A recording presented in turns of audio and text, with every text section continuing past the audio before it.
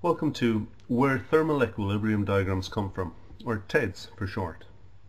First we'll have a look at the cooling curve. The two most important points for us today on a cooling curve are here, where solidification starts, and here, where solidification ends. Now this is a cooling curve of a pure metal, and in the case of the pure metal, solidification starts and ends at the same temperature, which is here. And if this were copper, for example, the temperature would be 1083 degrees Celsius. Now this is the cooling curve for a bimetal alloy. A bimetal alloy is an alloy made up of two pure metals.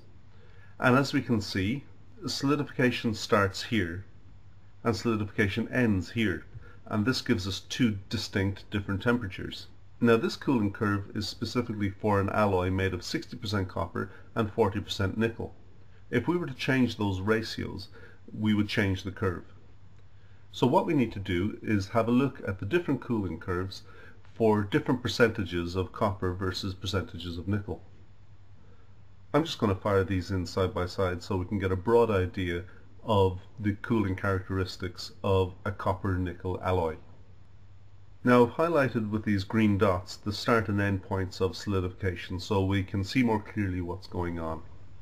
Okay. Now that we have our cooling curve graphs all lined up, I'm just going to rotate them so we're looking edge on.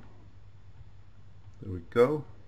And you can see we're left with a series of vertical lines denoting the different percentages where copper is decreasing and nickel is increasing. And I still have my green dots in there. Now all we have to do is make this look a little bit more like a graph. So we'll fire a line in along the bottom here and we'll join the dots. So there we have our thermal equilibrium diagram, or our TED.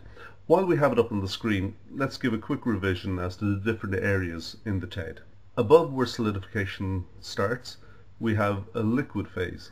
Below the line where solidification ends, we have solid. And in between, you've guessed it, is a mixture of liquid and solid. Now the line between the liquid and solid is known as the liquidus line.